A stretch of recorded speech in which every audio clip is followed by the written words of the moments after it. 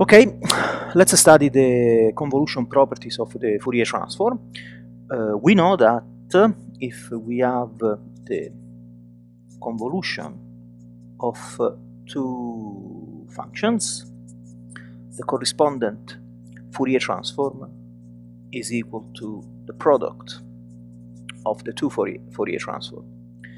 And now we can exploit duality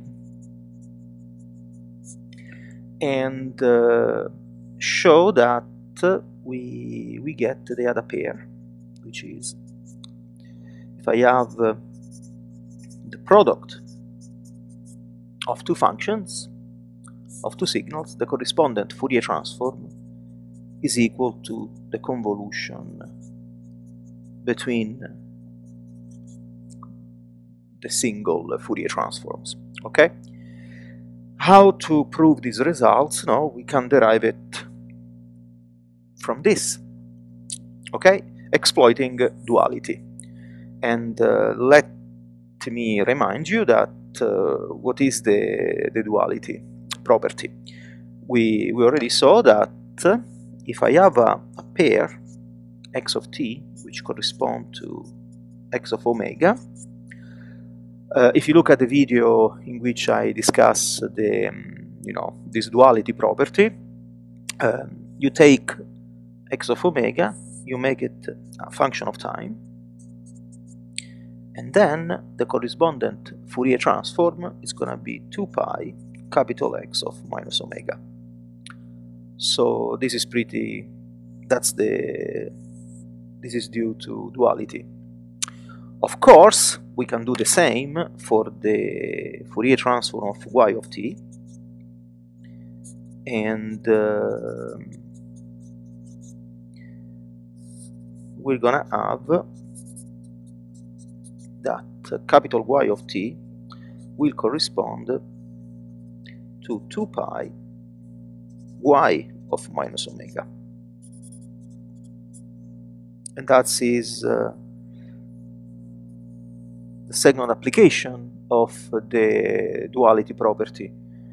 But now let's apply the duality property to this convolution. So let me do it here.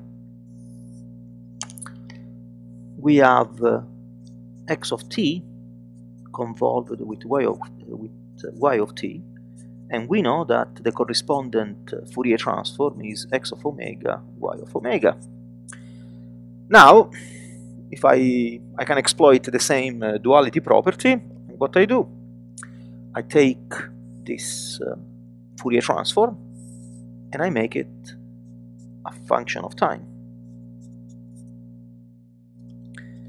And the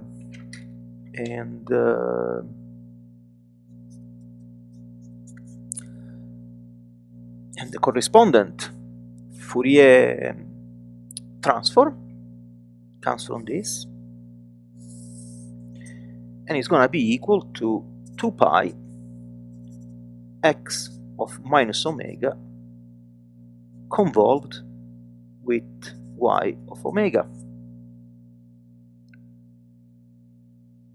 Okay? But now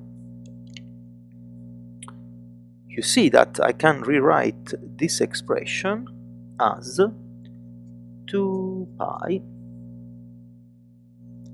x of omega. What I do, I multiply and divide by 2 pi, so I can regroup this together, and this is already together, then convolved with 2 pi y of omega, and then I'm left over with 1 over 2 pi. Okay? But now, what is this? This is the Fourier transform of x of t.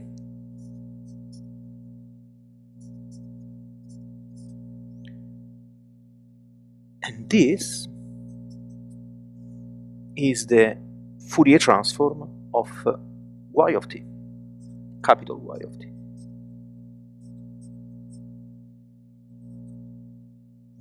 One over 2 pi. And that's how we prove the results. So we have that the Fourier transform of this is equal to this,